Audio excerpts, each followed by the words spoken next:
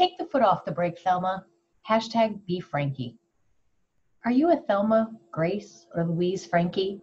For those who may not recognize those names, Thelma and Louise are from the 1991 Ridley Scott movie starring Gina Davis as Thelma and Susan Sarandon as Louise. Thelma, a meek housewife, was resistant to spontaneity, not much for taking chances, and stuck in who she was. Louise, on the other hand, was a waitress, prone to acting before thinking, flirtatious, and putting the pedal to the floor and just going for it. In the same vein, the current pop culture pair are Grace, played by Jane Fonda, and Frankie, played by Lily Tomlin, in the current popular series on Netflix. Grace is the uptight, conservative, rich bitch, while her best friend Frankie is flighty, follows her inner voice, lets it all hang out, doesn't ask for permission, and often doesn't bother with the forgiveness either. So I repeat, are you Thelma, Grace, or Louise Frankie? I think most of us identify more strongly with one or the other in terms of our behaviors and tendencies. Much of this is to do with our upbringing, environment, and experiences. And then it all just becomes ingrained as habit.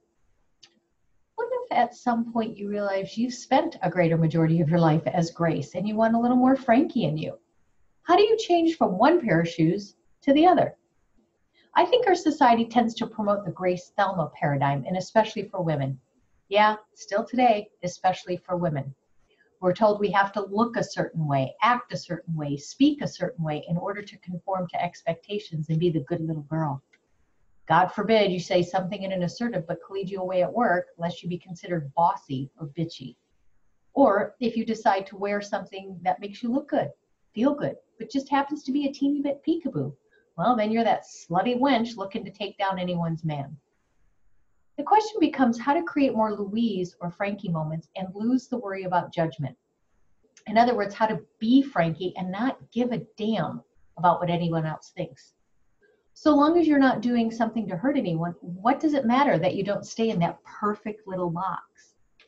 I've been Grace or Thelma pretty much all my life, striving to be that perfectly coiffed person, following all the little rules, and even working in jobs that require me to be the rule enforcer. Keeping my mouth shut when I really wanted to say something from a position of confidence and assertion, and rarely taking risks. And when I failed at meeting that perfection, I flogged myself silently and vowed to do better next time to stay in that little box of expectations. Then just over a year ago, the Louise to my Thelma, the Frankie to my Grace entered my life, Christina. Christina is the embodiment of both of those women, spontaneous, lets it all hang out, follows her inner voice, and when it tells her to leap, she oftentimes will do just that.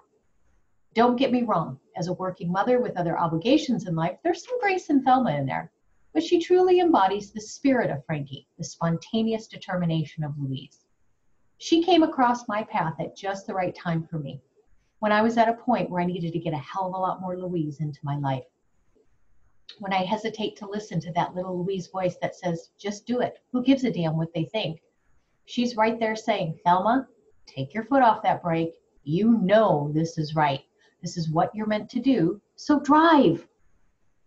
But on the flip side, when Frankie in her comes out and she's looking to test the waters by putting just a toe in, as opposed to jumping all the way, she looks to my Grace to pull her back and see things from the other side. You could say we're the two sides making up the full coin. So if you're a bit too much Grace and want to have more freedom by channeling some of that Frankie, but you really have a hard time stepping out of those perfect little pumps and into the beach flip-flops, think about who you already know that wears those flip-flops. Spend more time with him or her. Maybe even ask to borrow a pair and walk the beach together. Stick that toe in the water. Wear something a little daring. Challenge the status quo, even on a small scale. Yeah, change is damn hard, especially if those perfect little pumps fit so well you almost can't get them off. Even if they pinch, they are familiar. You have no clue how to walk in those flip-flops. So you got to start somewhere. The first step, yeah, pun intended, is to trust your inner voice. If you tune in and really listen to it, it won't steer you wrongly. Trust that voice when it calls to you. When Frankie whispers in your ear, let's go play today, I want to dance. Try listening to that whisper. Dance just once, see how it feels. Don't ask for permission and forget that forgiveness business. If you're dancing for yourself and not hurting anyone, you don't need that permission, nor do you need that forgiveness. That's the Grace and Thelma in your little box pushing to take over again. So pick up the phone, dial up your Louise, and go dance. Look for all the ways that you can discover the hashtag #BeFrankie moments in your life. Embrace the freedom that spontaneity brings and do something for that inner child within you. Who knows? You might just trade in those pumps for a pair of flip-flops and dance your way into work.